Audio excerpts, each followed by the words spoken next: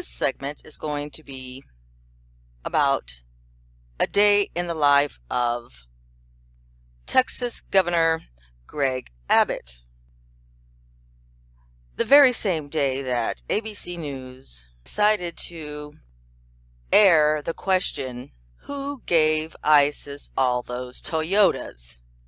In which they showed footage of all kinds of brand new Toyota trucks, allegedly ISIS members, black flags and black face masks and all blacked out.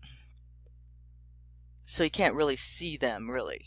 Where did all these Toyotas come from? I mean, and really, when you think about it, it's pretty much a base question. Video and breaking news, and they're actually showing all these brand new trucks. Well, on that very day, they decided to ask the question to the public. Who gifted ISIS with all those Toyotas? Governor Greg Abbott was busy being scalded and severely burned on the lower half of his body, they said, at the family's home they have in Jackson, Wyoming. Well, some of you may not realize that the governor of Texas, Greg Abbott, has been paralyzed from the waist down since a tree fell on him while he was jogging in 1984. So this man does not have the use of his legs, and he was scalded, burned pretty bad on the lower half.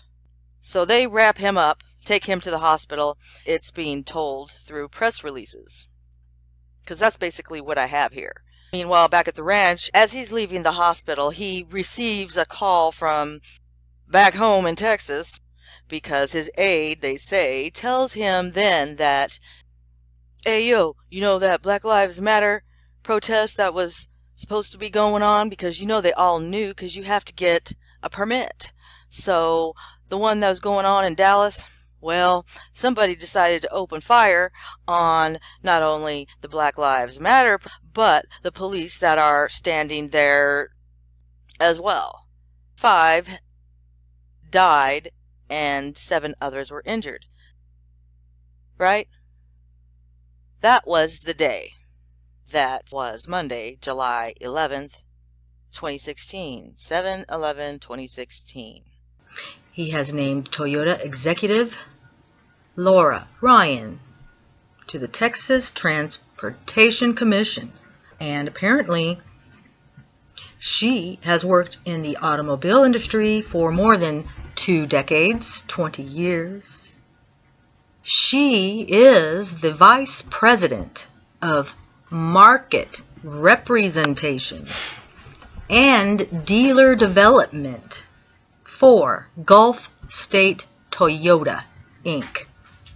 Over there in the Gulf, Toyota, market representation, dealer development. So on the same day, Fox News, who reported that the Texas governor was burned in an accident, he could miss the GOP convention, and that he sustained extensive 2nd and 3rd degree burns on both legs, below the knees, and both feet. And family spokesman Matt Hirsch said that he declined to provide further details. According to Fox News, quote, his first words to us were, "I've got to come back," end quote. Hirsch said that Governor Abbott said. Abbott did hold a press conference in Dallas on Friday, but did not disclose being burned. Apparently, they wrapped him up so that it wasn't evident that his legs were burned. They covered him up with his pants. The only hint, apparently, that anything was wrong was that the governor was wearing orthopedic shoes that his staff purchased that morning rather than the dress shoes or boots he usually wears in public. Goes on to state that apparently the governor's communications team had been working on a statement detailing the burning Thursday, but abandoned it in the aftermath. The aftermath of the mass shooting. Seems like they pretty much happened the same day.